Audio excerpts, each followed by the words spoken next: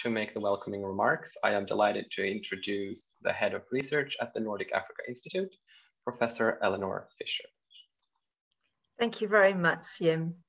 Excellencies, civil society representatives, colleagues and participants, a warm welcome on behalf of the Nordic Africa Institute, Peace and Research Institute of Oslo, and the University of Pretoria to the second roundtable discussion on the theme, the UN Security Council, its elected 10, and the role of civil society.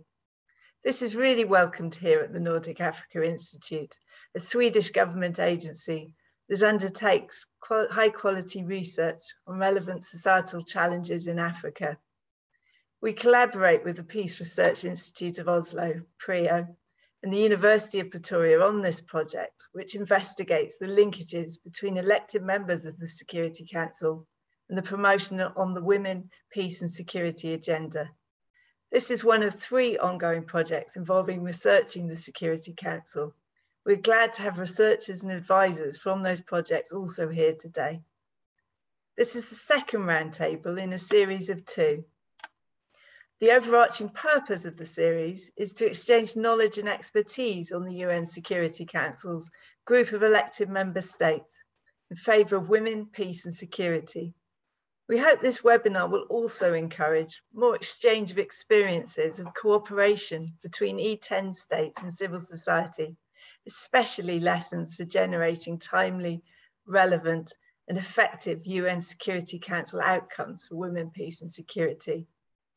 In focus today is the past, present and future civil society briefing of the United Nations Security Council, particularly focusing on African inputs from civil society briefers.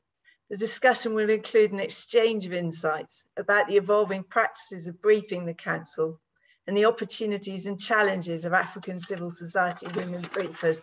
The principles of the United Nations Sustainable Development Goals anchor our work at the Nordic Africa Institute and underline the vital importance of peace, security and human rights, and also, of course, gender equity and inclusion.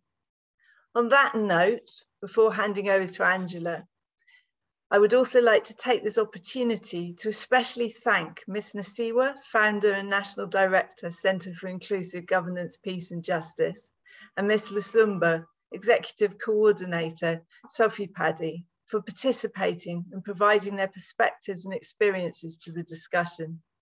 We're keen to listen to and learn from your insights briefing the UN Security Council today. Additionally, I would also like to thank Dr. Castillo-Diaz, Policy Specialist on Peace and Security, UN Women, Ms. Asoka, Executive Director, NGO Working Group on Women, Peace and Security, Dr. Mbete, Senior Lecturer, University of Pretoria, and Professor Zondi, Professor of Politics, International Relations, University of Johannesburg, for adding valuable nuances and perspectives for today's discussion.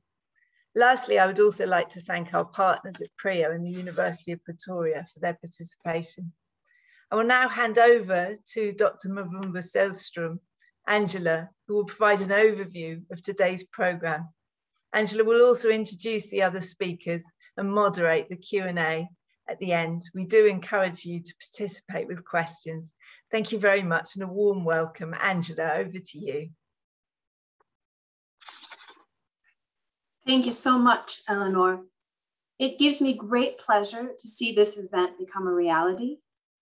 We've been working for several years now with the Peace Research Institute of Oslo, and for this year with the University of Pretoria, on establishing greater understanding of how the elected 10, particularly African states, advance women, peace and security in the Council.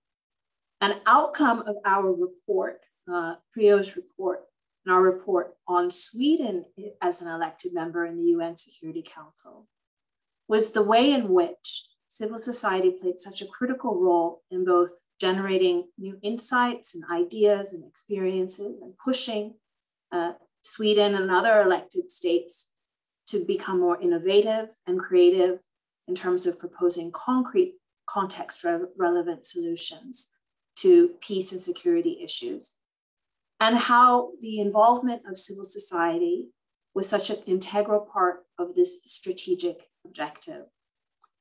Our aim today is exactly as Eleanor described it. We would really appreciate the opportunity to play our small role in helping to create a space for both honoring the voices of Africans from civil society in the work of women, peace, and security through the UN Security Council, and also creating a space that enables critical reflections on the role of civil society briefers. So I expect today to be an opportunity to gather up new forms of knowledge and new insights, both experiential knowledge and policy relevant knowledge from practitioners such as Dr. Pablo Castillo-Diaz and Ms. Kavya Asoka, and of course, our civil society briefers, Jacqueline Nasiwa and Sandrine Lusamba. We're also very, very pleased that we'll have an academic perspective from Dr. Sitembele Mbete, who will talk about the challenges of civil society in Africa in particular, and who comes to us and is part of our work and project and is with us today. Also, based on her special particular expertise, having already conducted quite a bit of research on South Africa's foreign policy during its 2 elected terms in the UN Security Council. So I would like to just begin by briefly sort of mapping out how the session, how today's webinar will go, what the process will be. Our first intervention or contribution will be from Dr. Pablo Castillo-Diaz. We'll talk about the past, or rather the history of women briefers.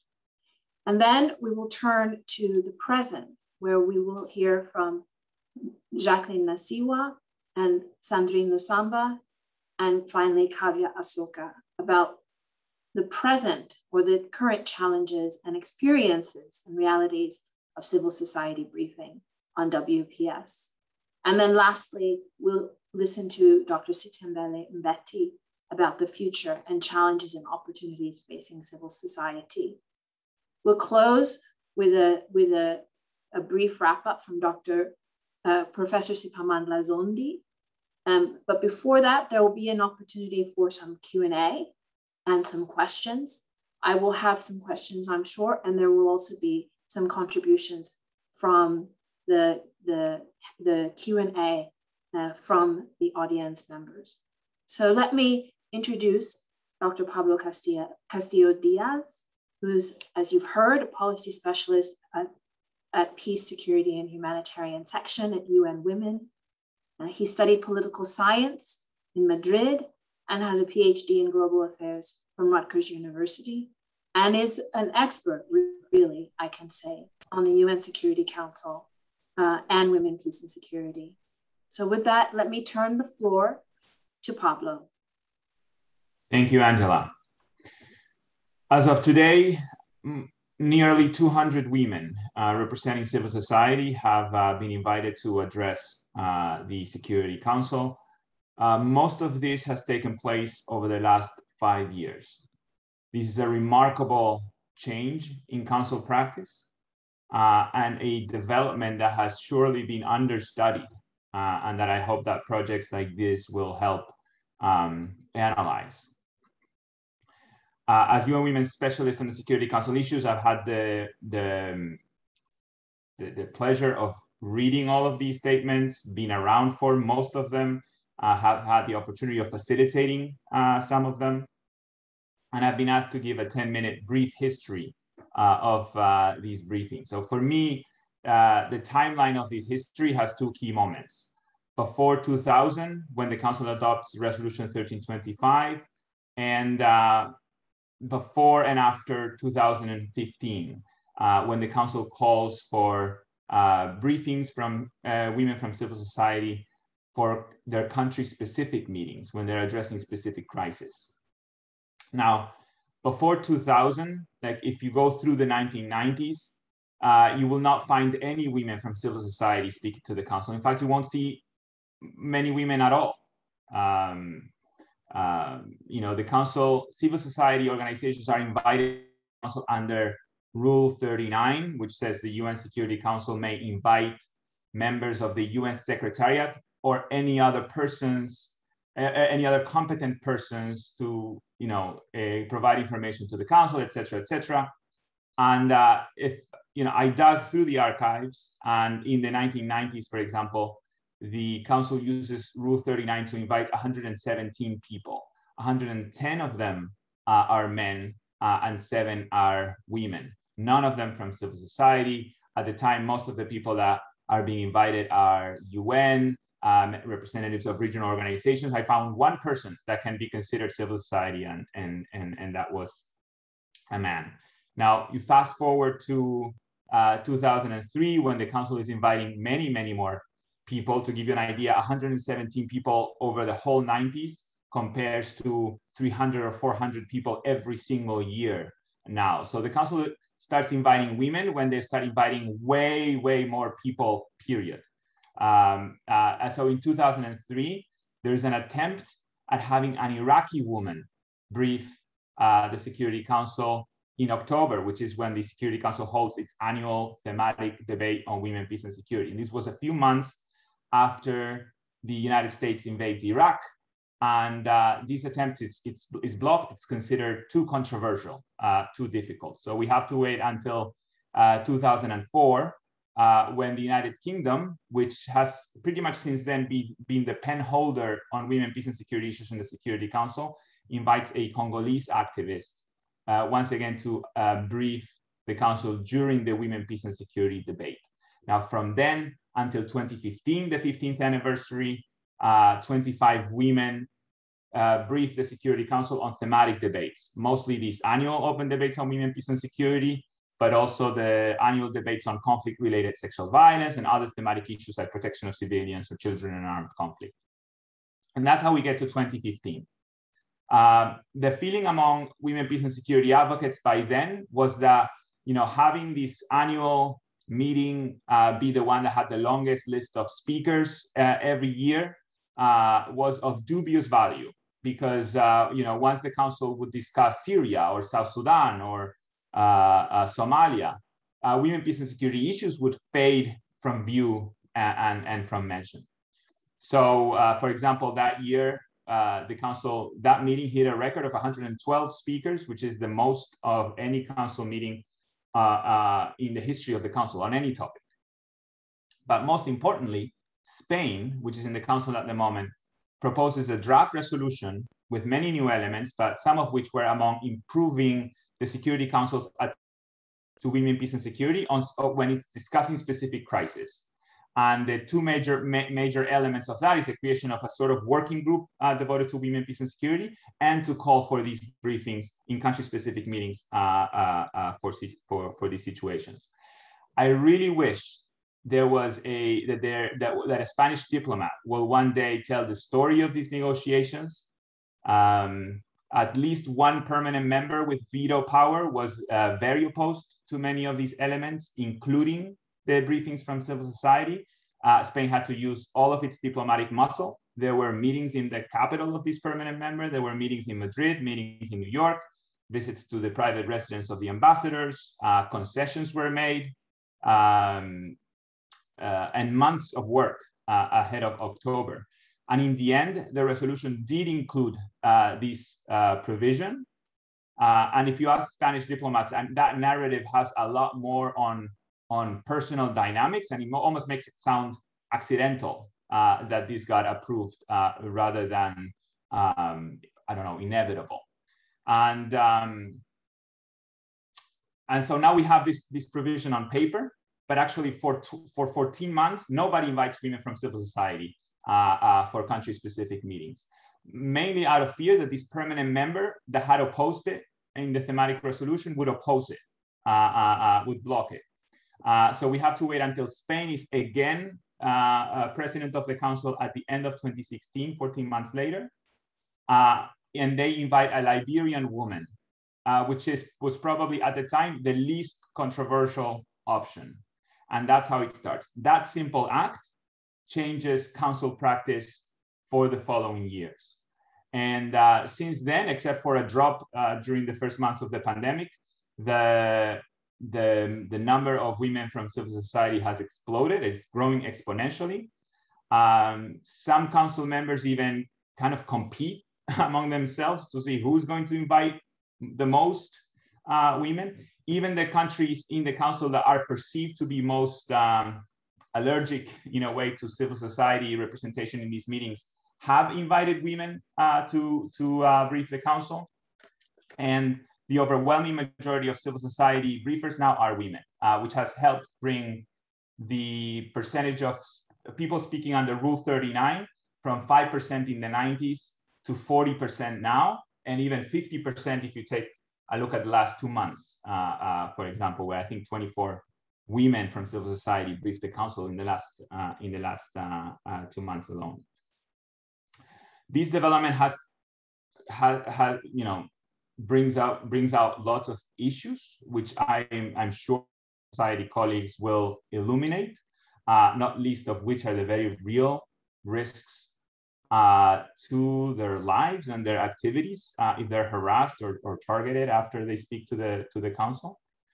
But no matter how wide the gap between rhetoric and action, no matter how frustrating it may be to witness the repetitive and almost performative nature of some of these meetings, no matter how flawed the Security Council as a whole may be, even the most jaded would not pass up the opportunity to have this space to speak to the council and to hold this space for civil society, which I think is something that the individual speakers have in the back of their minds as well.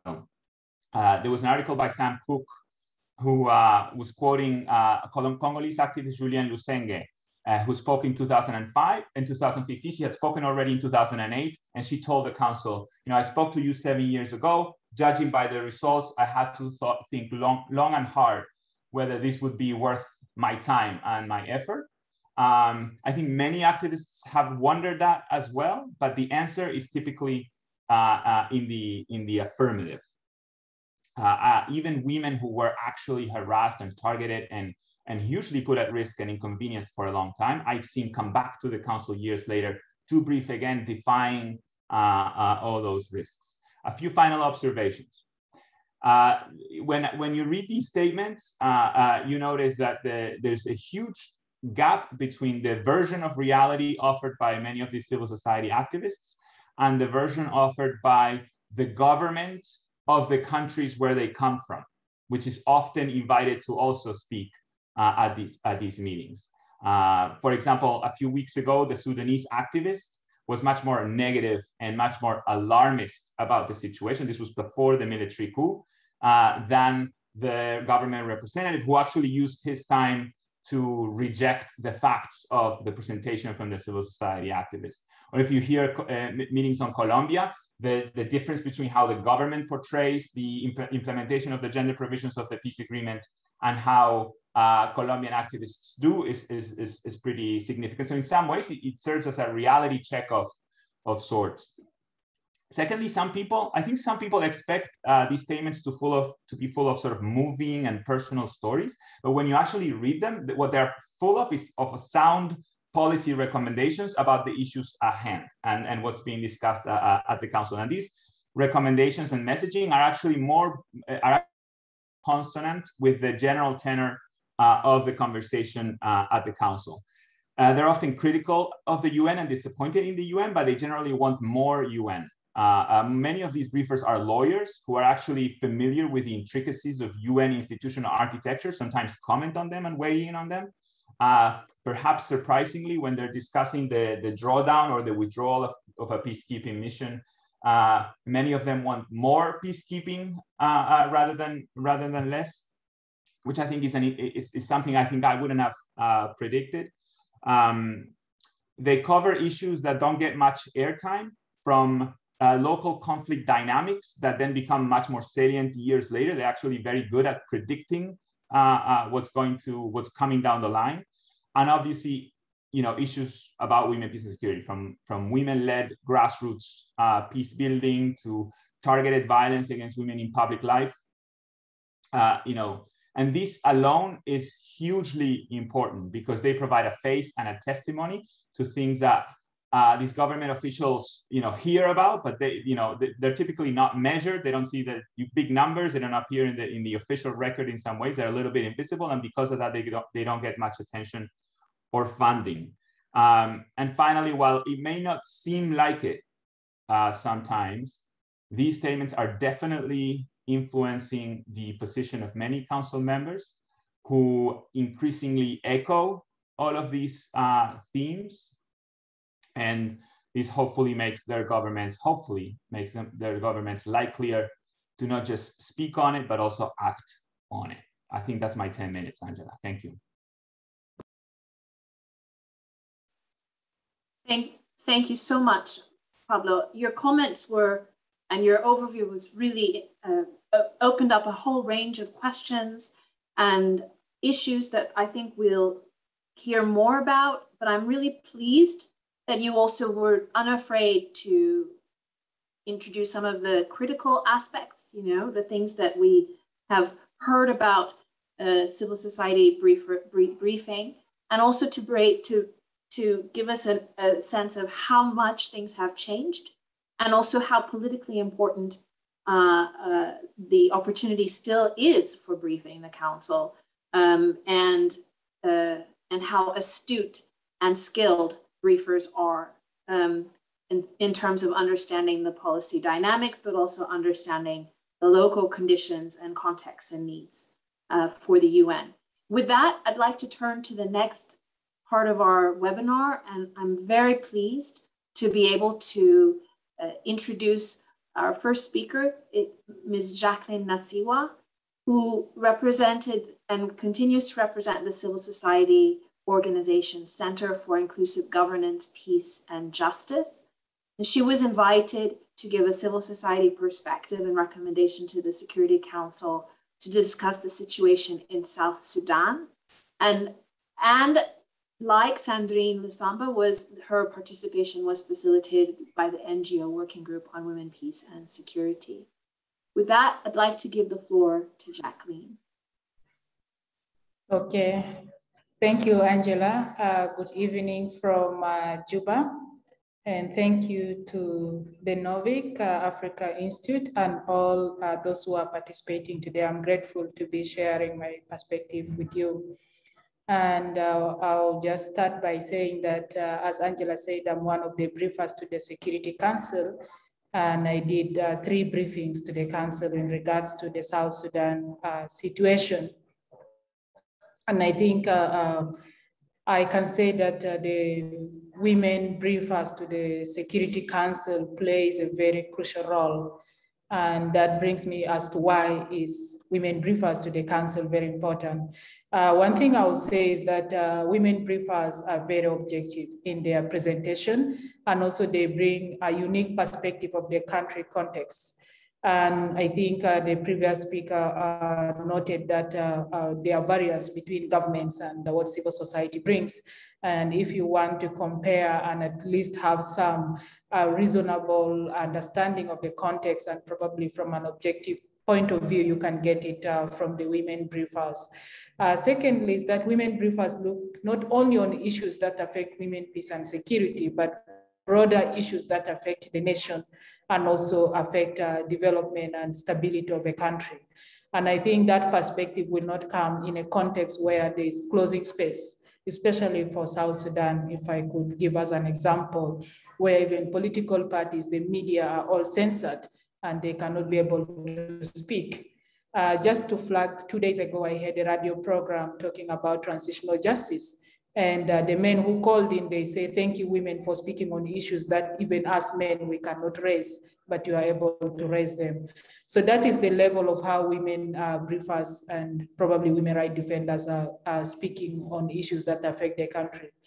They are also part and partial of the peace implementation. Most of the women briefers are engaging in peace process and community projects at the local level. And most of them, I could say, are not even part to the conflict, and they are not at least engage in activities that promote local conflicts or conflicts in the country. Women briefers are very resilient, if I could say. In the case of South Sudan, looking at the civil society space now, which is very toxic and very threatening, some of the civil society have left the country for fear of reprisal and intimidation. And I think you read from the media that some even media people and civil society lost their lives. But women briefers remain to be giving the hope that people can still live in South Sudan. And their resilience, I think, is helping to give some kind of hope to the people, but also in highlighting the challenges that citizens face, and particularly women and children face in this country. So the key issues that women briefers highlight, if I could remind, include protection and issues of accountability, and particularly on sexual and gender-based violence, which is rampant, and in conflict situations, it's worse. And women briefers discuss about it and advocate for solutions to be found. They also advocate for ceasefire, and as we all know, women are the first respondent to violence, and they're the ones who are impacted either negatively, and also they're the ones who are to be displaced and find protection for the rest of their family members. And therefore, because of that, their involvement in peace securities is very crucial, and they raise issues of security challenges and implementation of security arrangements, particularly in South Sudan in regards to Chapter 2, which is on cantonment of forces and screening and training of professional army. Women also are the ones who are promoting the UN Security Council Resolution 1325. If you want to talk about issues of the UN Security Council 1325, it's the women briefers and the women rights defenders. Like last week, we just marked the 20th anniversary of the UN Security Council resolution. But at the national level, there was no remarks on that, and there is no reflection on how far the country has gone in regards to implementation of this Security Council resolution. Women also participate in response to COVID in terms of social service delivery.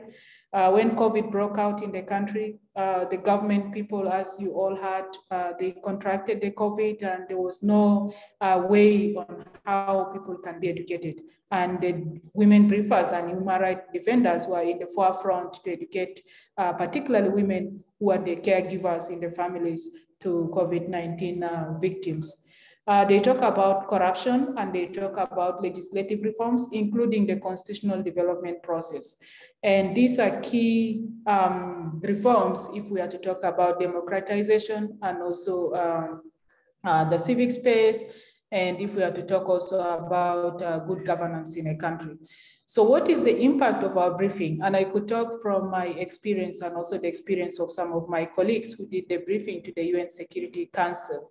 That following the briefing we had at the UN Security Council, we call on the UN to make follow-up in regards to the peace agreement, which is shaky and was fragile and almost collapsing.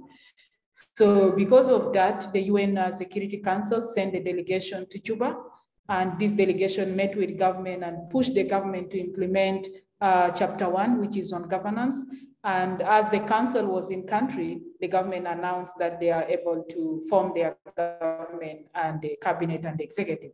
So I think that is how far briefers were pushing the council to look back into the country context. The second one is that the Security Council and the special envoys, especially from the Troika countries and IGAD, they were able to visit South Sudan immediately following the briefing. And that made them to have critical discussions with the stakeholders in regards to why the peace agreement implementation was delayed. And this in particular was in regards to the formation of the parliament, which took almost 1 or 2 years from the transitional period. And when the special envoys visit, and then the government was able to reconstitute the parliament. The other one is that there were steps also taken in regards to addressing sexual violence. In Yei, there was a military court trial, which was established to try perpetrators who are men in uniform in regards to sexual violence committed against women. And then about 28 were tried, and victims were able to get justice, although they were not compensated for the violations that happened. In Juba, there was a juvenile and sexual violence court, which is established now, and it is functional. But the limitation is that it's addressing domestic violence cases, and it has not tackled yet conflict-related sexual violence. Government has also announced the establishment of the transitional justice mechanism, instructing the Minister of Justice to go ahead with the establishment of the hybrid court legislation, the Compensation and Reparations Authority, and the Commission for Truth, Healing and Reconciliation. And as I speak now, I'm one of the technical committee for this committee, heading the public consultations and the civic engagement technical committee for the establishment of this transitional justice mechanism.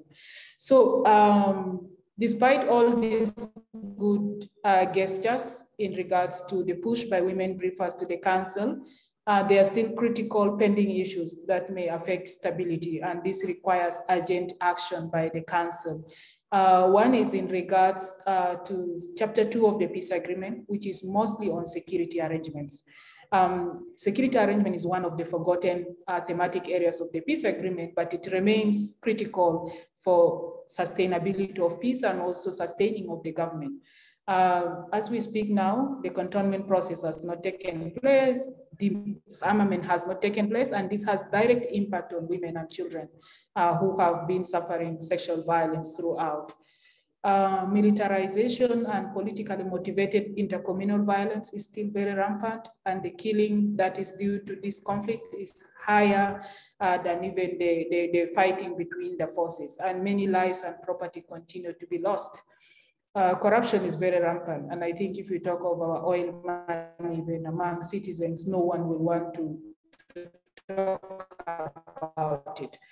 Because oil revenue is not benefiting the people, and corruption is so high that the parties are the ones benefiting from it. The second one is that the round peace talks is silently ignored at all levels. The parties can go to the discussions at will, they can choose not to, and yet fighting is continuing in most parts, especially in the Equatorial. And as you know, the Equatorial is the backbone of the government, and if it is unstable, and then there is no stable government in the country. The hybrid court remains a serious bargain between the parties, given that gross human rights violations have happened, and the African Union is also trying to play politics of not moving this process forward. And as briefers in most of my briefings and some of my colleagues, we keep pushing for the establishment of the hybrid court by the African Union. And it seems the slow process in that and nothing is moving forward. Discussing with the stakeholders and the government, they say like the role of the hybrid court establishment is with the African Union, and African Union is not taking any steps. And in our push with the UN Security Council, we're asking for them to give more pressure or support the African Union in the establishment of this court. And we have not seen concrete actions in regards to moving that forward. Women's participation in the peace process still remains a challenge, despite that we have the affirmative action of 35%. If you assess the women who are currently in the government, you could see that the Legislative Assembly have tried to reach 33%, but the executive and the judiciary are still not adhering to the 35% women's affirmative action. We had 9 ministers, female, out of the 12 which are supposed to be given, but again, 1 is removed. So we are left with 8. And we are worried that the more this trend of replacing women with men continue, and then at the end, women will not be even in the government. And that will mean women are not part of the political processes and peace processes in this country. Female briefers, I think someone highlighted, we face intimidation also, like after briefing, you can be intimidated and you'll be told like you are talking too much, don't talk about these issues, they are beyond you. And as a woman, you know, why do you talk about politics? And this makes it very difficult for briefers to continue to remain relevant in the space and providing accurate information, because if you are not strong, you end up twisting the fact so that just you can be briefing the council for the sake of briefing. Civilian areas still remain militarized, like schools and civic spaces. And this makes it very difficult for civilians even to move freely because the cantonment has not taken place, forces are still moving around, and that puts them at most risk of sexual violence inclusive. And lastly, in regards to the challenge, I could say that sexual violence is still in increase. Despite that some areas are calm, women still face sexual harassment. So what is the recommendation for the council moving forward? One is that the council need to take note of briefers. We just don't come to the council because we feel proud that we are briefing the UN Security Council, but we come to the council because there are serious issues that affect women, affect the country, and affect regional peace. And therefore, if they are not addressed, and then I don't see a reason why we keep coming to the council to do briefing as women briefers. Next time, as I stated in my last briefing, is that when we are coming to the council, we should be talking about development issues rather than always talking about the same conflict and the same issues that affect women, including sexual violence. The council need to give pressure to the African Union to expedite the process of establishment of these transitional justice mechanisms, and in particular the hybrid court, so that we end impunity against women. Ensure safety and protection of female briefers. Like after briefing, there should be a follow-up discussions. And I'm happy that in the last briefing I had, there was some follow-up discussions and emails from the chair of the briefers. And for my case, it was from the US, and I think from my colleague, it was from the UK. So we encourage such kind of follow-up to ensure that briefers remain safe, and also governments are aware that the briefers are legitimate stakeholders in the UN Security Council actions that will be taken. And finally, I will say that the UN Security Council need to adopt some of the briefers' inputs into their resolutions, particularly if it is context-based to the country. Because sometimes you look at their resolutions, they are very parallel and nothing seems to have been taken from the briefers to be part of the resolution. So I'll say that if they can adopt some of these to be part of their resolutions and come out with concrete actions as follow-up to what the briefers are praying for from the council, and I think it will be very meaningful, and the council can be seen as very relevant in terms of adhering and promoting world peace and a culture of human rights throughout the country and the world. Thank you. Jacqueline, thank you very much. Your inputs, your rich inputs were remarkably also concentrated and actually gave us a lot of information also about the current situation in South Sudan. I want to also highlight that there are several questions that I have based on your input, which I think many others would have also, those who are not insiders to the Security Council and don't have your rich experience. I'm very curious to find out later on from you about sort of how do you talk about taboo or difficult, complex issues like SGBV in the council and brief them? Are there processes for sensitizing council members and representatives for how to engage with civil society briefers on these really difficult topics so that they don't become just sort of talking points? And, you know, other questions about the briefing process and the timing. But these are, I'm privileged. I can just throw in these questions while I give time for our next speaker to come on board. And I'm very pleased that we will now hear from Sandrine Lusamba, who represents the organization Sofepadi and was invited to provide a civil society perspective and recommendations to the council to discuss the situation in the DRC. So now I hand over to Sandrine. Merci beaucoup, Angela. Merci à tout le monde à Nordic Africa Institute. Thank you very much, Angela, for giving me this opportunity to share my experience as a woman from this feminine organization, but also as a part of civil society. My name is Sandrine Lusamba, and I'm the national coordinator of Sofepadi, which means Feminine Solidarity for Peace and Integral Development. Sofepadi is a Congolese non-governmental organization that works for the defense and promotion of the specific rights of women and girls.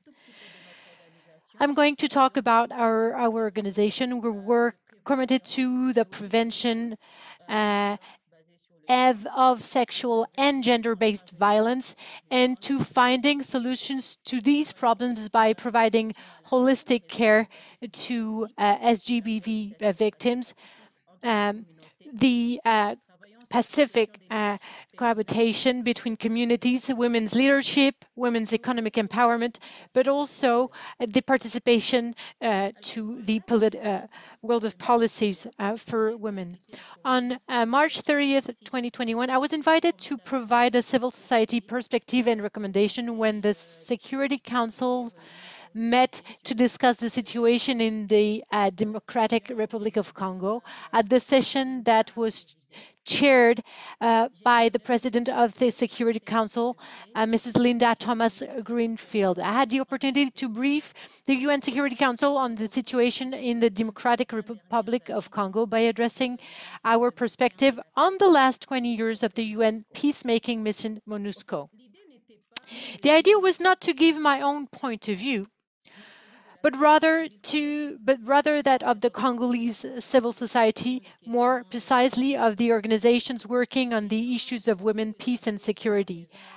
Having now addressed a portrait of that presence, work and impact of MONUSCO's work for over 20 years, speaking before the Security Council was also an opportunity for me to continue to use my voice to advocate for the inclusion of Congolese women.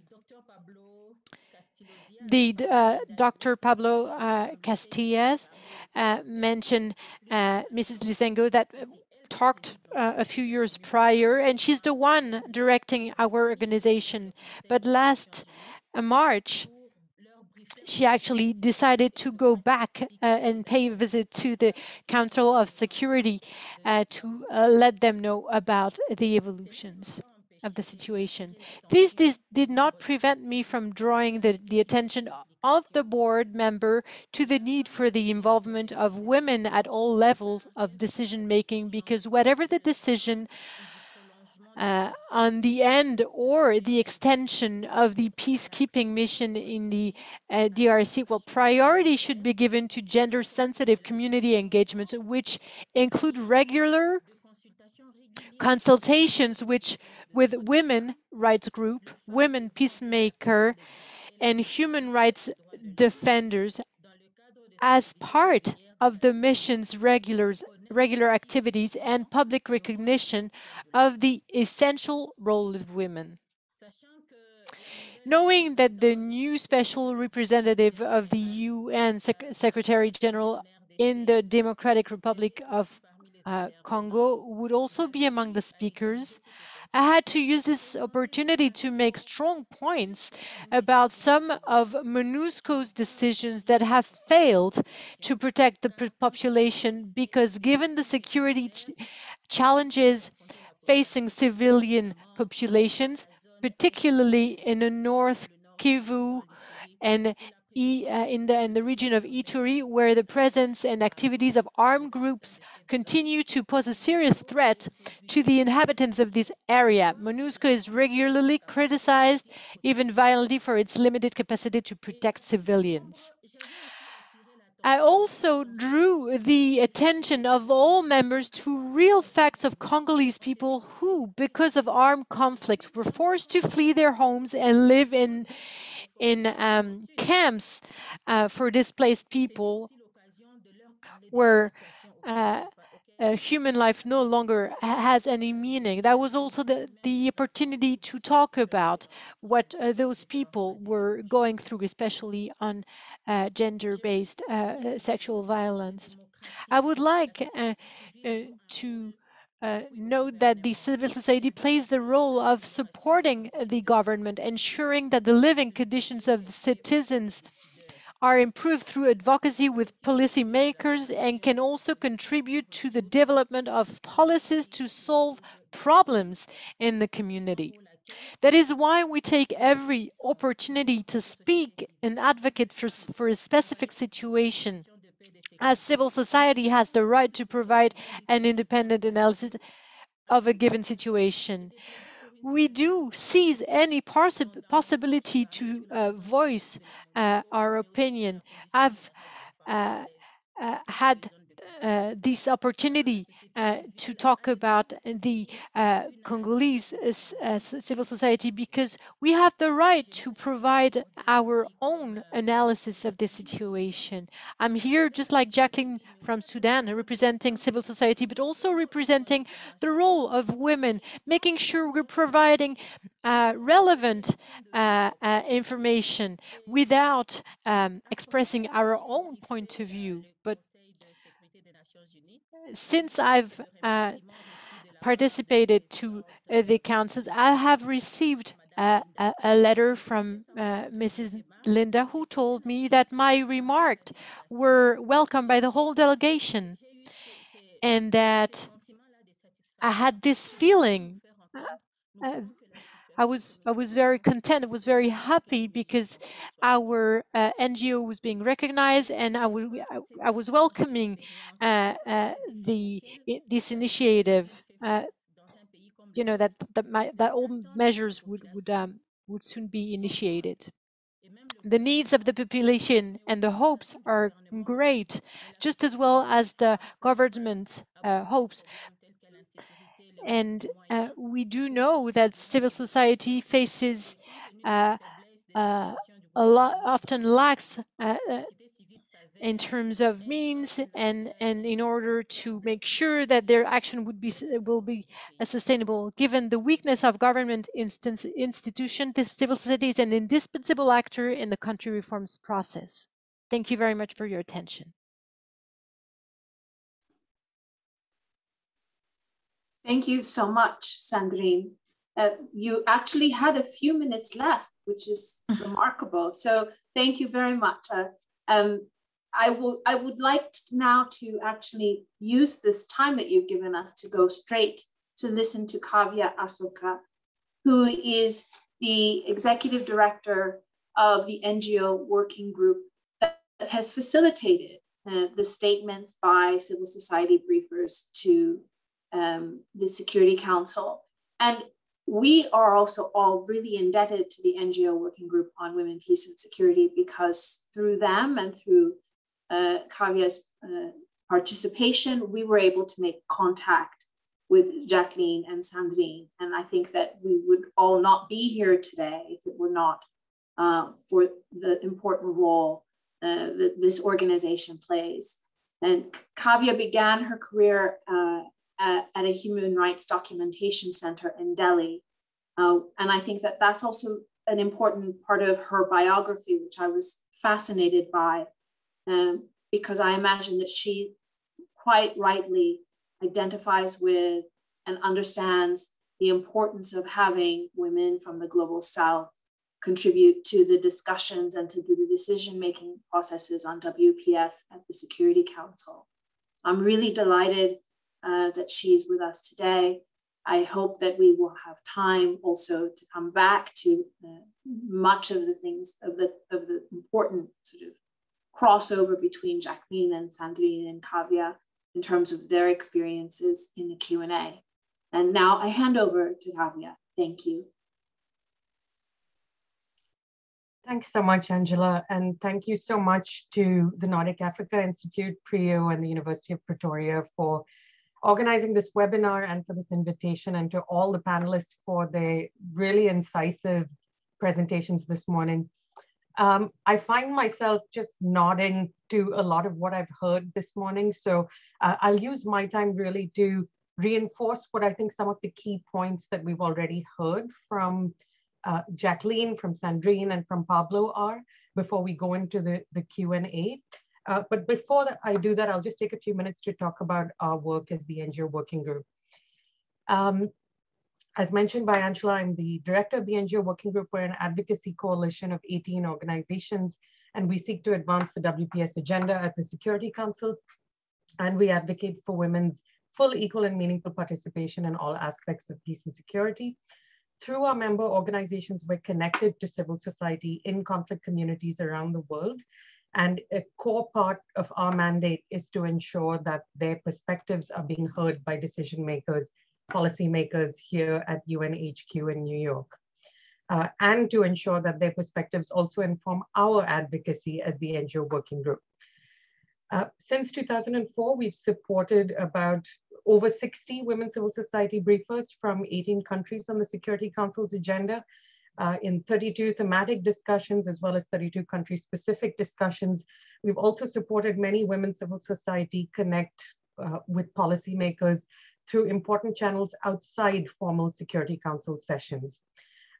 For instance, we've supported since 2019 over 30 women from 11 countries before the informal expert group meetings on WPS, which we work with Pablo at UN Women on organizing.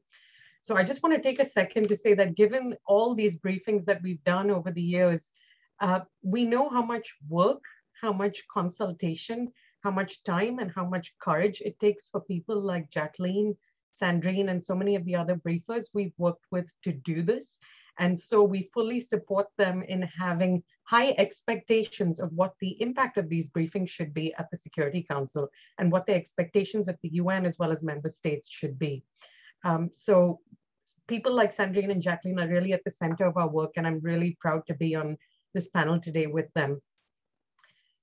Pablo has already given a really good overview of the history of these briefings, so I don't want to dwell too much on the numbers, but perhaps just to observe again that women are the majority of civil society briefers at the Security Council, and the number and the diversity of these briefers has been increasing over the years, which we agree is a very, very positive development.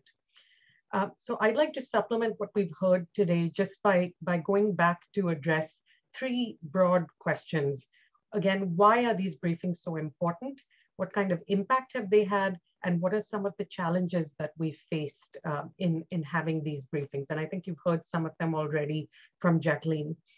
So on why these briefings are important, given that we are seeing this positive trend of women civil society briefing the Council on a regular basis, I think it's a good juncture to remind ourselves that these briefings are not an end in and of themselves, but a means to an end, which is that the Security Council's decisions should be informed by the views, the expertise, and the recommendations of the communities that are on the receiving end of those decisions and most impacted by them. Civil society briefers, and you've heard this, you've seen this live now with Jacqueline and Sandrine on this panel, they bring a wealth of information, up-to-date information, expertise, and experience to the Security Council, including by highlighting often marginalized perspectives and raising issues that would otherwise be overlooked in favor of political considerations by Security Council members. The tendency of the international community to focus largely on high-level formal processes often overlooks a deeper understanding of the complexity of these crises, and importantly, the central role of women peace builders, human rights defenders, and civil society organizations who are on the front lines of these conflicts, whether they're providing essential services or resolving conflicts. So CSO briefings are important because they expand the understanding of policymakers, both on women's rights specifically, but also about specific aspects of the conflict or its root causes. I think Pablo mentioned this earlier as well. Just to bring that to life with a couple of examples, you've obviously heard both Jacqueline and Sandrine's statements, but another example would be Caroline Atin, another South Sudanese activist who we supported earlier this year, also from South Sudan, who focused her statement on the issue of women with disabilities and the fact that they're 2 to 3 times more likely to experience gender-based violence and in conflict, drawing on the work of her own organization in South Sudan. This was the first time a deaf woman briefed the Security Council, which was earlier this year. We also recently supported, for instance, Celia Umenza Velasco, an indigenous leader from the Cauca region of Colombia, who addressed why indigenous communities oppose large-scale extractive infrastructure projects because they're detrimental to the environment, deplete natural resources, and how this indigenous community was being attacked for doing so. Now, I'm raising these 2 examples just to say that neither of these perspectives would be heard by council members if not for these civil society activists raising them. And we as the NGO working group always try to prioritize diverse, marginalized, or otherwise unheard perspectives in our own process of nominating and supporting women civil society brief the Security Council. We supported the first Palestinian woman to brief the Security Council, the first woman to brief from a disability rights perspective, the first Syrian woman, the first Afro-Colombian woman. So we tried to really bring in voices that have not been heard by council members. Second point I want to make on this is just that civil society can often be more effective than international actors in settling local disputes or providing services such as humanitarian or development assistance. These are, of course, their own communities, and they have very valuable insights into what drives these conflicts, as well as what the best solutions are. And this goes back to Jacqueline's point about what should happen with the recommendations that the civil society make to the Security Council, what weight should be given to them. And I'll come back to that in just a second. Just another example of this, I know we're focused on Africa, but there are so many global examples to draw from as well. Yemeni activists have consistently highlighted, for example, the Mother of Abductees Association, who were excluded from the Stockholm peace talks, but have negotiated the release of more than 940 arbitrarily detained persons. Meanwhile, there was no progress through the UN-led process at the time.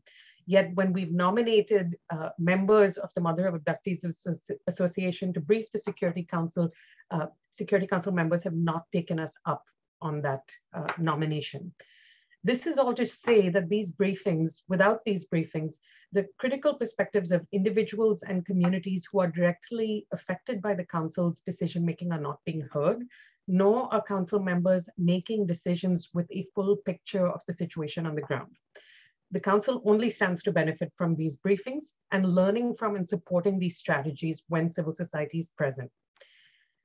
Lastly, I just want to say that women must be heard from directly and regularly. And I think this is a point we can come back to. I see that I only have 3 minutes left, so I'm going to quickly skip ahead to 2 points I wanted to make.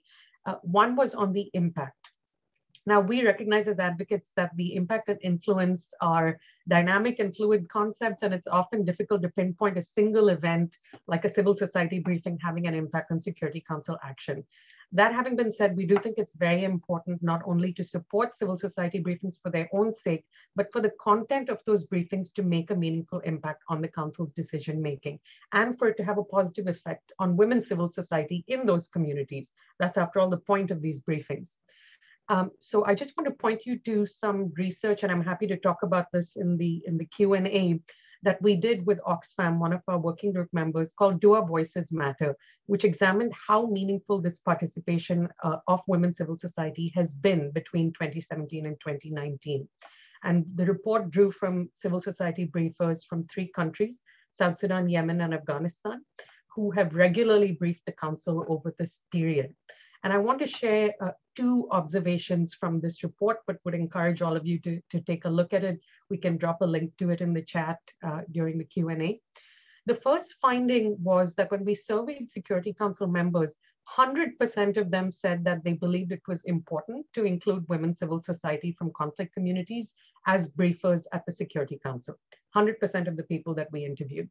And that the top reasons for doing so were to understand the barriers they face to participation, to shape opinions on priorities and what actions they should take, and to hear perspectives they may not hear otherwise.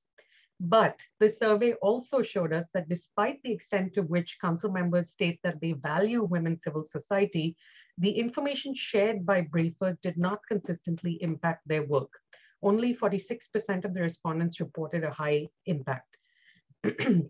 This means that while member states often welcome civil society, as Pablo said, they often compete with each other to have more civil society during their presidencies, during their time on the council. This is not necessarily translating into concrete action, such as, for example, the shaping of national commitments, national statements, or council products. This is definitely an area where comprehensive and systematic research needs to be done. Our research was a preliminary scoping exercise. But for us, the goal should be less about tracking the impact than identifying the factors to increase the impact of these civil society briefings. The other point I just want to raise here is that from the perspective of the women activists that we interviewed across these 3 contexts, their consistent perception was that the Security Council has the power to effect tangible change when it chooses to do so by applying sustained political pressure on a government or on warring parties, And this lack of impact therefore reflects a lack of political will from Security Council members and the fact that they're not consistently responsive to the voices of local civil society. So again, just going back to Jacqueline's very important point, I think from a civil society perspective, we would like to see the priorities and recommendations made by women's civil society not only reflected in the engagement of council members, but in the council's actual discussions, decision-making, and products. Otherwise, civil society participation is superficial, tokenistic, and extractive, and impact and follow-up is really quite critical for these briefings to achieve their full potential. I think I'll stop there because I've probably run out of time, but the one issue that perhaps we can talk about a little bit more in the Q&A is the issue of reprisals and some of the negative repercussions from these civil society briefings. Thank you so much. Thank you so much, Kavya. Great, thank you. This is a great segue actually to our next speaker. And I will park this question about reprisals and this topic about reprisals for our Q&A. But it gives me great pleasure now to welcome Dr. Sitembele Mbeti, who is our partner and a colleague and collaborator working on the Shattering Glass project on advancing women, peace and security through the elected states. And Sitembele is, as I said earlier, she's at the University of Pretoria, and her particular expertise is on women, peace and security, on political participation, but also South Africa's foreign policy during its 2 elected terms in the UN Security Council in 2007, 2008, and 2011, 2012. Sitembele, welcome. It would be very interesting to hear from you about the challenges that civil society face also. As a segue from what Kavya reported on this survey, if 100% of Security Council member states welcome input from civil society briefers, from women civil society briefers, there's a limited political will in terms of actually translating their recommendations into decisions and council products. Is it any better at the national level, and is it any better in Africa? And I hand over to you. Fantastic. Welcome. Thank you so much for that introduction, and really huge thanks to the other speakers who I think have laid such an excellent groundwork for some of the remarks I'm going to make. I'm going to try to speak for for less than 10 minutes so that we can actually have proper time for Q&A, because I think there's a lot of richness that's going to come from there. I want to focus specifically, so as Angela said, my doctorate was looking at South Africa's 2 elected terms, first 2 elected terms in the Security Council, and South Africa then served on the Security Council again in 2019 and 2020, and this was then after the resolution on having civil society briefers on country-specific issues, and the real scaling up of that practice in the Security Council. So when I was asked to prepare for today, I thought I would basically touch on 3 issues. The first is on the way in which African elected members of the Council operate and kind of what agency they have and what kind of interaction they have, both with the UN, with other elected 10 members and the UN Security Council in general, but also with the African Union, and what the implications of that then are for civil society briefers. The second is I wanted to just do a bit of a deep dive on South Africa and its take and its view on women, peace and security, but also its record in terms of civil society briefers during its presidencies of the Council. And then the final thing I want to just highlight a bit is perhaps some opportunities going forward that there may be to engage African elected members more in terms of firstly, including civil society briefers far more, but also using the engagement with African civil society briefers to try to impact on policy on the continent. So the first thing on the A3, so there's always 3 African member states that are elected to the Security Council.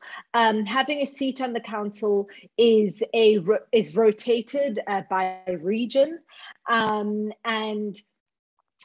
so we tend to find that the elections for a seat at the Security Council amongst African states aren't really that contested openly because those are decisions that are made in terms of the rotational plan, but also they are made at the level of the regional economic of the regional economic bodies.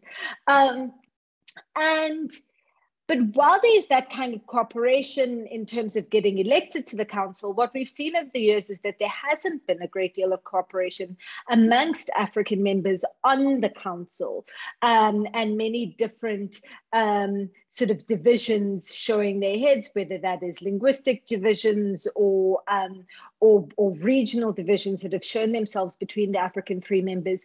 That began to change around 2013, 2014, where Rwanda went during its term in the Security Council at a high level AU meeting, decided or promoted the establishment of the A3 as a caucus and as a means of connection and communication between the Security Council, between the UN Security Council and the African Union Peace and Security Council on issues of common concern. And so what we've seen since that time is a lot more deliberate cooperation amongst the A3 on issues that the AU has a common position on. And so an issue like Western Sahara, for example, where there is a great deal of disagreement within the AU on that issue, you don't get much cooperation on that amongst A3 members. But what you saw, for example, in 2019 was cooperation amongst the A3 in the Security Council on Sudan. So you have seen a lot more cooperation amongst the A3 since then, but a lot of that cooperation is based on positions that are taken in the AU and in consultation with the African Union.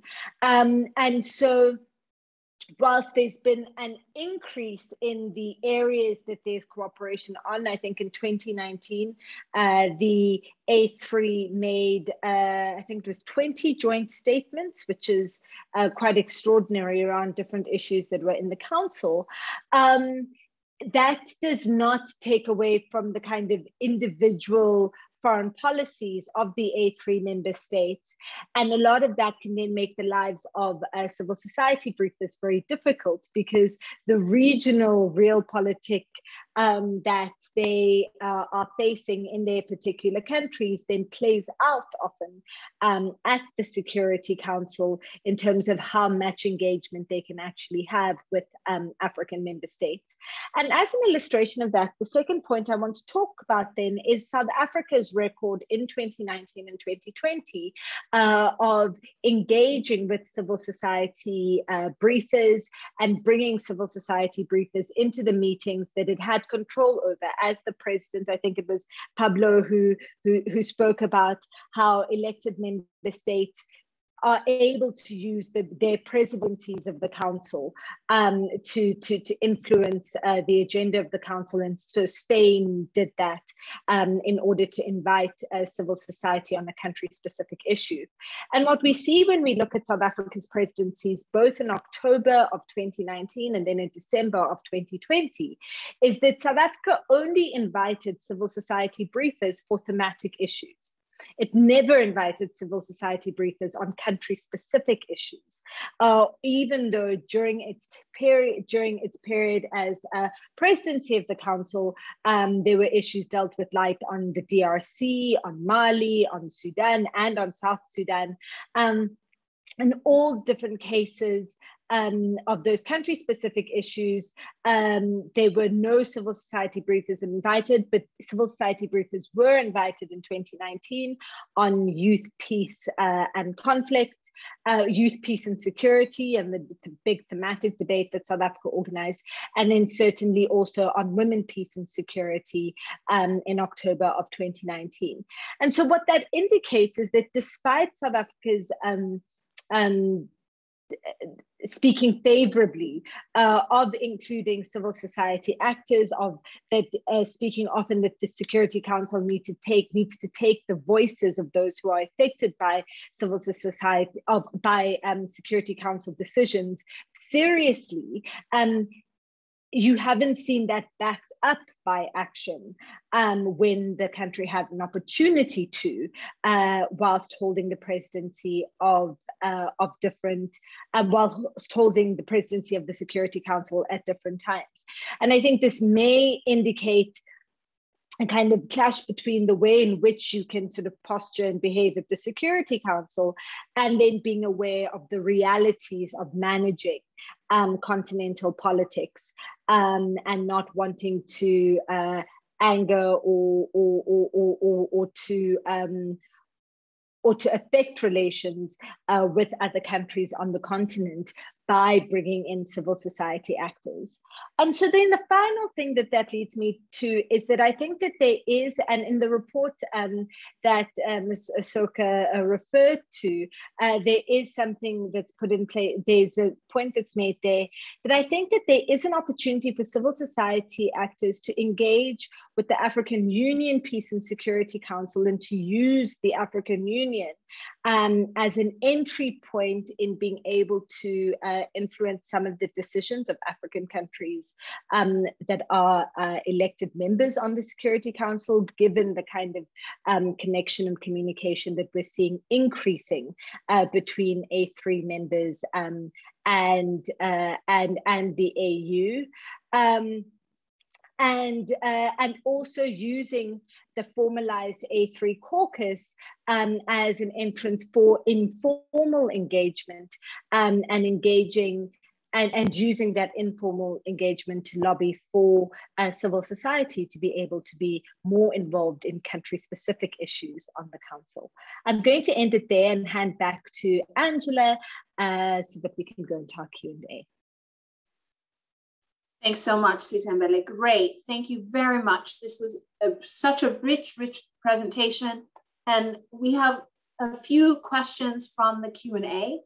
I'm going to, I think I've mentioned a couple of the questions that I have, but I'm going to hold back now and allow, I'm going to present a few of the questions that have come through the Q&A, and perhaps some of you will be able to take the questions and some of you will pass, but this has really been a rich presentation. I think, and I want to sort of summarize going backwards a little bit. The last question we've seen in the Q&A has been from Anna from Plan, and she asks, I know youth have been part of briefings around YPS, youth, peace and security, but are you also looking at the age of female briefers on country-specific or WPS issues and themes? And she says she appreciates the point that we've pointed out, or you've pointed out, that a woman with a disability was recently invited, but have girls been invited in looking at children and armed conflict? And I think that perhaps Pablo might be able to comment upon this generally from what he knows about briefings, other briefings to the Security Council.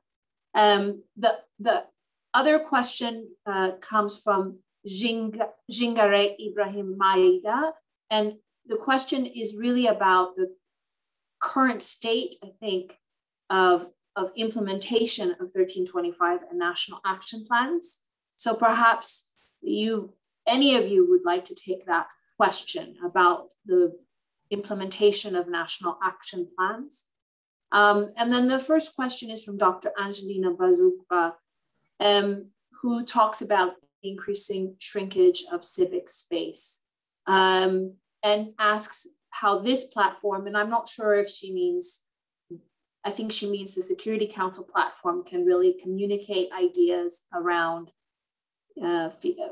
violence, intimidation, threats. And here, I think it would be a great opportunity to hear a little bit about reprisals to briefers and the consequences that briefers experience, both in terms of talking about these difficult issues individually, but also in their communities, and also the sort of vulnerability of human rights defenders and reprisals that Kavya mentioned. So let me start with Pablo, and then we'll take a round, and I will try to facilitate. Pablo? Help me, colleagues. I don't think a girl has ever briefed the Security Council. Young women have. For example, Nuji Mustafa, who I think is the person that Kavya was referring to before. She was a girl when she escaped Syria and did her famous travel to Germany, but she was a young woman when she actually briefed the Security Council. Yeni Londoño, who I think was mentioned in the other webinar, came because of her experience as a girl forcibly recruited into an armed group. But when she briefed, she was already over 18. So I don't know of any examples of girls briefing the Security Council. Many young women have, but there are women in their 20s and things like that. Thank you. Kavya, would you like to come in and kind of talk a little bit about reprisals to briefers?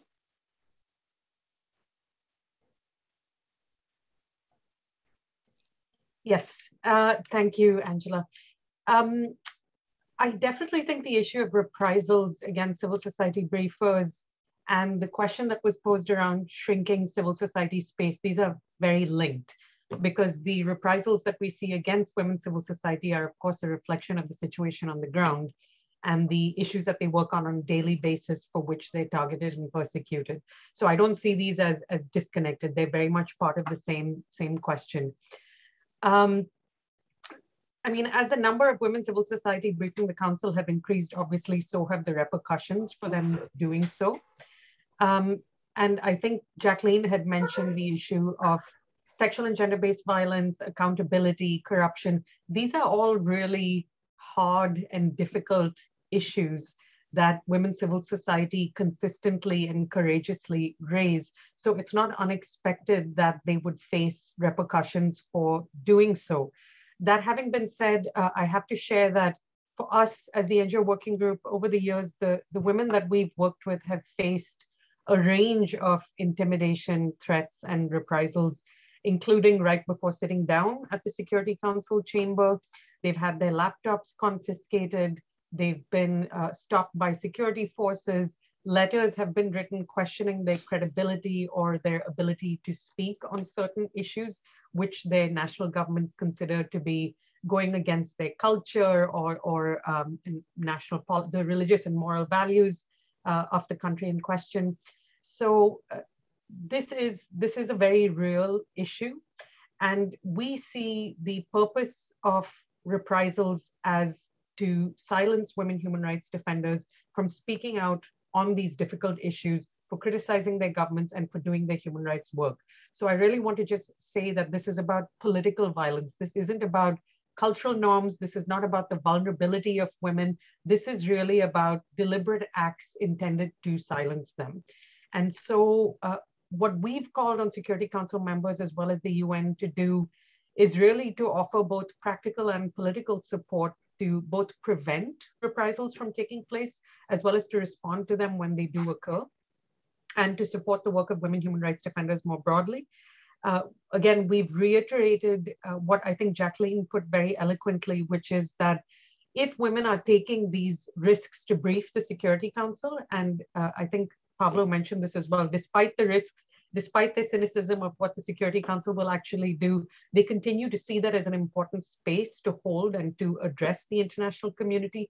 Then I think it's the international community's obligation to ensure that they can do so safely. We've also, and I think this is a very important point that I just want to emphasize, is where, coming back to this issue of vulnerability and why these attacks take place. Again, this is really not about vulnerability. This is about enabling women's participation. It's not about keeping them from speaking out on these issues. It's not about protecting them in a paternalistic way. It's about enabling them to continue to do the work that they do. And this is something we've pushed for very hard. And lastly, I think Sandrine mentioned this, preserving the independence of women civil society speakers and their ability to speak on these issues freely, without fear and without interference from Security Council members, from the UN, from NGOs, but to really speak truth to power and to use that space in order to do that. I'll stop there. That was a long answer to a short question, but thank you, Angela. No, thank you. Thank you very much. May I just ask Jacqueline and Sandrine, I'm going to turn to the two of you now. I wondered if you could talk a little bit or tell us a little bit about the state of, I mean, you've already explained quite a lot of the gaps in terms of implementation, and you've really kind of underscored the importance of translating Security Council, the recommendations you brought to the Council, to actual impact on the ground, and underscored that in particular areas around DDR, for instance, or around preventing and addressing sexual and gender-based violence, the role of MONUC. Could you talk a little bit about sort of the national action plans and what you know about national action plans in your respective national contexts? I think that this will help us get at some of the questions around the current state of implementation of the WPS agenda. Jacqueline, maybe you'd like to go first. Yeah. Thank you very much, Angela. I think I will talk about the National Action Plan, because I mentioned also the Security Council resolution. Our National Action Plan was adopted in 2015 to 2020. And I could say that this National Action Plan remained a beautiful paper, which was developed with the support of UN, and implementation was not done. Most of the people, even including those at the grassroots, are not aware of this National Action Plan. And that gives a gap in terms of implementation of this resolution at the grassroots, where issues of women, peace, and security are critical. In terms of women's participation, if I can compare the national level and the state level, at least at the national level, women's representation is fairer. But when you look at the state level, like out of 10 governors, only one is female. Out of more than 25, I could say like independent commissioners, only 2 are women. And the 3 administrative areas, none was a woman. So this is because women at the local level have not understood the National Action Plan. And the local authorities or local government are neither aware of this National Action Plan. So this document was not implemented. In terms of looking at the prevention of sexual violence, our government, for example, has signed a communique with the UN Office of Sexual Violence Prevention, Bangura. And this communique remain also on paper in terms of prevention of the sexual violence. In terms of launching that report, it was all over the media and all this, but we still see women are having sexual violence. The UN Human Rights Commission has documented sexual violence against women in this country. And this report was elaborate, but the UN has taken no action in ensuring that the communique they signed, where the government commit to look into issues of sexual violence and prevent its continuous violations, have not been taken in place. So even if the UN Human Rights Commission documented this sexual violence, it remained a UN document, and the government is not bothered because they are not being pushed to take concrete actions in addressing this. That means that even if we have now the new NAP, which is adopted this month prior to the marking of the 20th anniversary, like last Friday, And then it's just adopting it so that the UN will say like, okay, South Sudan has this document and we are working together as part of the UN family, you know. But I'm afraid also it will remain this beautiful paper without actions being taken. So what needs to be done? The National Action Plan, even if it is at the domestic level, it's part of the UN documents that each country has adopted. And that means there should be some periodic reports to the UN on the status of this implementation, so that it doesn't wait until after another 5 years and then we start looking like, hey, for example, South Sudan, where is your report for the last 5 years in the implementation of this NAP? And then we start looking at how this report can be designed when actually, in reality, women have continued to suffer and they are not even participating in these critical processes throughout the country. Thank you, Jacqueline. I'd like to give Sandrine an opportunity to come in here about the sort of the national context and the national plans, and to also, you know, because we're running out of time, I'm going to be a little bit dictatorial here and suggest also that Sandrine could, briefly sort of touch upon something that Sitembele raised and introduced, which is the way in which civil society can also engage the African Union Peace and Security Council. So in a way to sort of solve this problem of lack of implementation, and also to create and expand more opportunities for civil society briefers to intervene and engage in the process.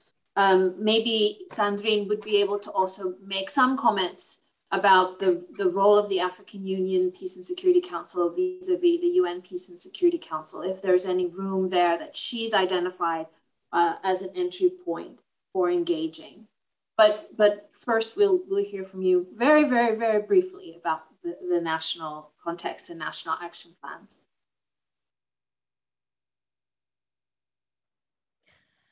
D'accord, merci. Okay, thank you very much, Angela. So, as you know, my country is going through a lot of conflicts, and it's been like that for several years. And in 2018, the RDC relaunched the national plan for the second generation part. And the center of this plan had 5 different pillars: participation of women, prevention, protection, but also the recovery. And amongst these 4 topics, you probably can see the link between the women and the situation of the country and how women can get involved at all levels. And we've been suffering from this lack of implementation, even though the 1525 declaration was launched. We have no possibility to implement through programs or through activities ways to simply translate the government's commitment. We suffer here from a lack of commitment on behalf of the government. The second generation had been launched with the support of international organizations like UN Women. But we would also like to see how our government could engage. We are here to support the government's actions. So in order for this action to be sustainable and for this national plan to be really implemented, we would need a full commitment on behalf of the government, which is not currently happening. And since 2018, 2021, it's been now 3 years, and we haven't noticed any goodwill to implement all of these initiatives. And I would like to highlight that our republic should seize this opportunity that it has, because we are now under the African Union governance, and the matter of implication of involvement is really important. If you observe how many women have been participating to all policies in the past years, we are now reaching 14% in terms of participation in the government. This shows how strong the will is on behalf of women. But we do need the support of our government.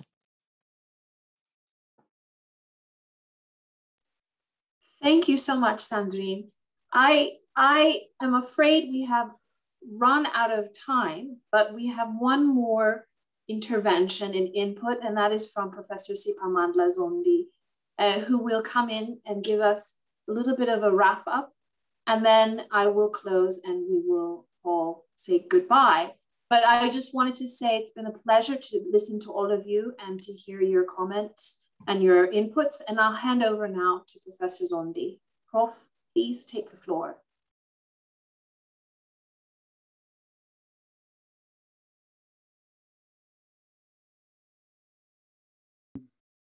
Good afternoon, and thanks very much to the speakers and to the hosts. It's been a wonderful conversation that has echoes with many conversations related to the subject of inclusion and agency and participation, especially in the United Nations, in regional organizations, in sub-regional organizations generally.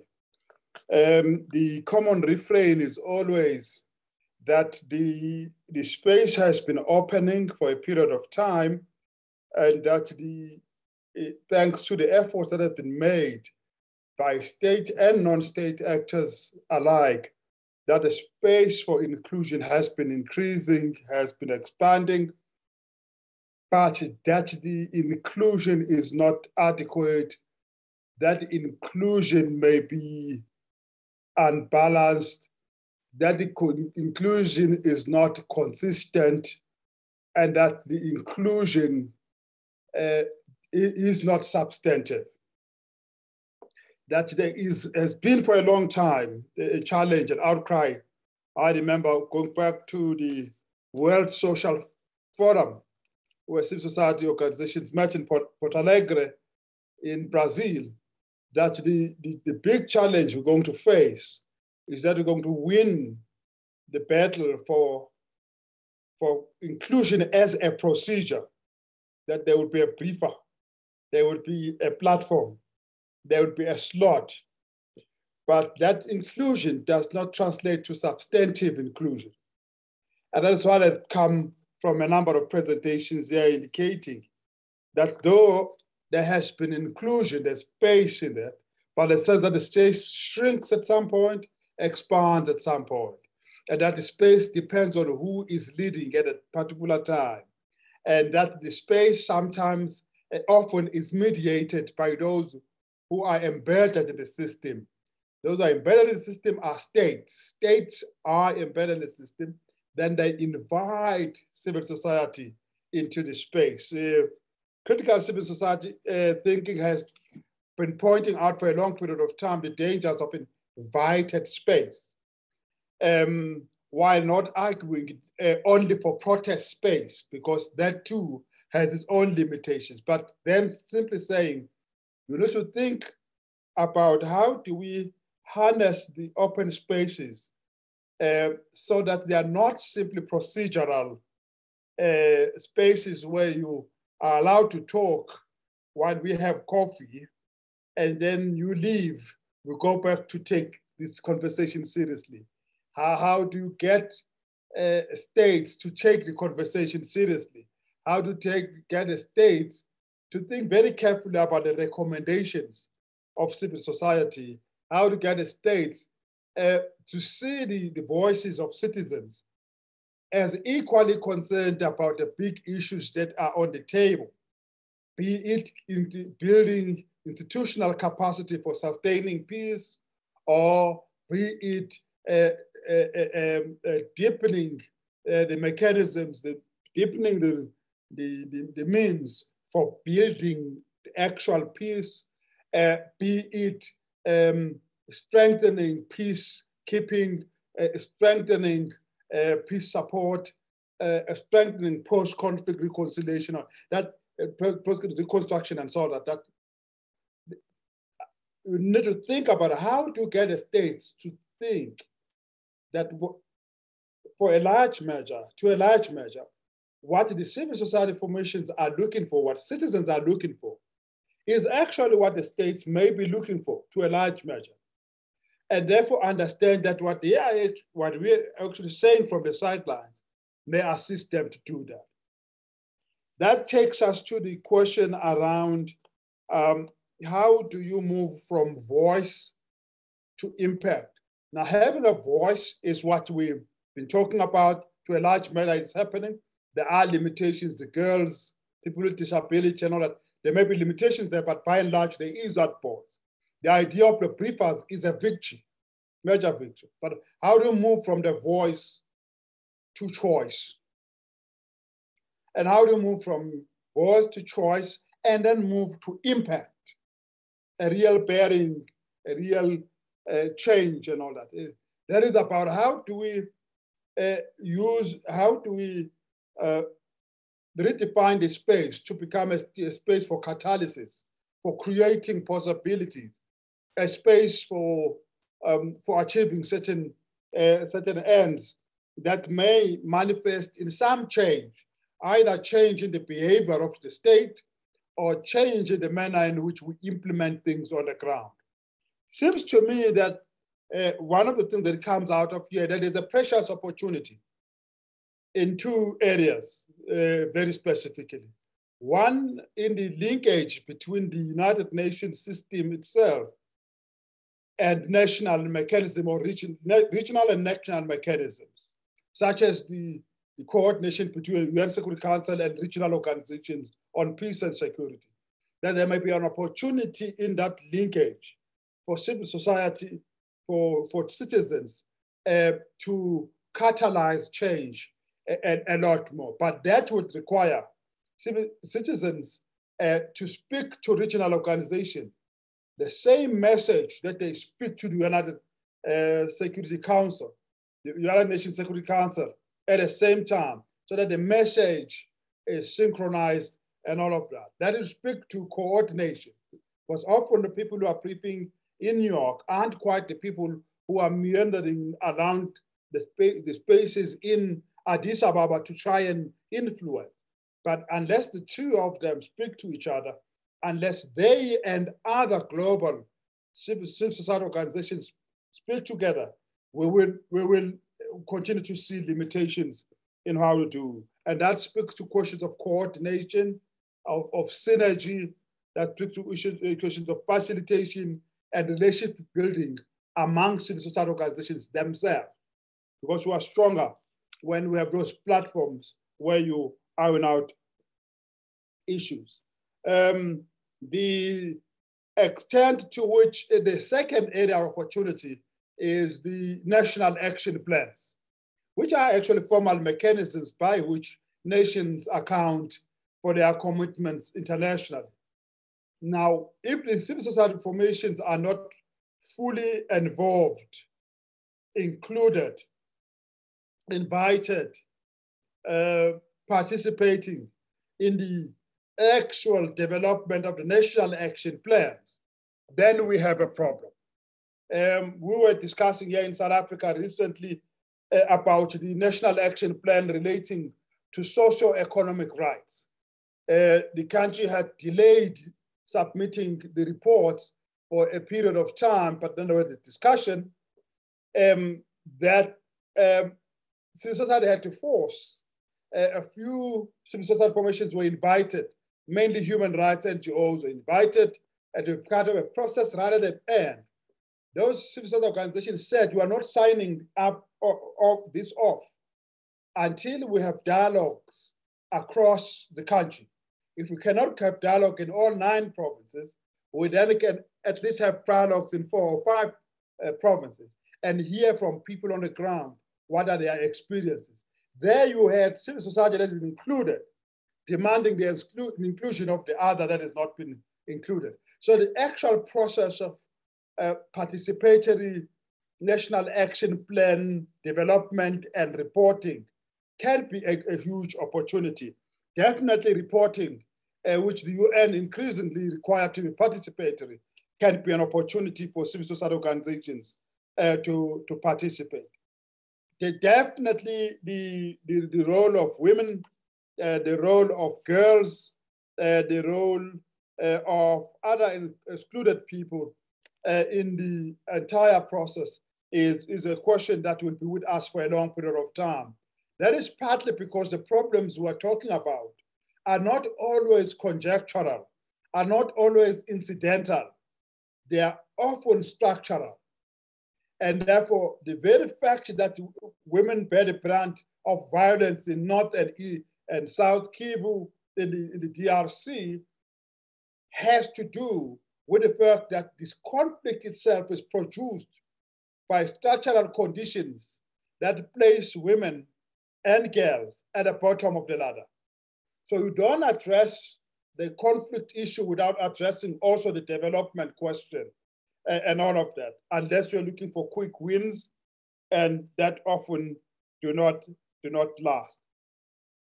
Lastly, it seems to me that there are a lot of experiences that we have acquired that we can use to push for greater change at national level, regional level, and at global level, including to this platform that the Nordic Africa Institute has created for us to look at what has been done and what has not been done, and also to look at what are the opportunities that can come. What has been said here about some states being willing much more willing to invite civil society, it is a victory, but it's not always a good victory, because that ability to invite and invite some is fraught with some dangers. But there's a great opportunity there. Now that we know that state A, B, D, and F are a lot more willing to engage, we need to be thinking very carefully when those states join the United Nations Security Council as non-permanent members, to think about how to engage with them beforehand, because you know they tend to be willing. So that we don't waste our energy on the states we know they are not willing to do that. You use another strategy for that. How do we place those issues beforehand so that we're not invited participants, but we are influential participants? But that's a question of history. That's a question that will be with us for a long period of time. But thank you very much for stimulating conversations. We've heard a lot about the challenges, and in them are also opportunities to do much better. Indeed, we need to learn, and we need to continue this conversation. Thank you very much for illuminating conversation, and it was really a insightful conversation. Thank you. Thank you so much, Professor Zondi. I want to thank all the participants, the audience members, the questions, the presentation of the rich experiences of civil society briefers, the NGO Working Group on Women, Peace and Security, our partners, the University of Pretoria, and the Peace Research Institute of Oslo, and obviously to also thank UN Women and your participation today.